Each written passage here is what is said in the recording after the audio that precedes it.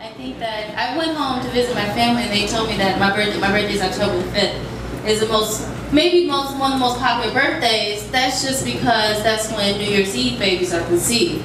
Cuffing season has been going around for a long, long time. It's when it gets cold, people get comfortable. Men are not looking to be fed. People are trying to keep warm. Such is life. So people are trying to keep warm. Any disagreements to that? You know, where are the men at? Because see, I notice that the men are kind of quiet right now. They don't want to put themselves out there real quick. Especially if you sit next to somebody, you try to pretend like you don't know. That couple season, I don't know what they talking about, baby, for real. These dudes out here, man,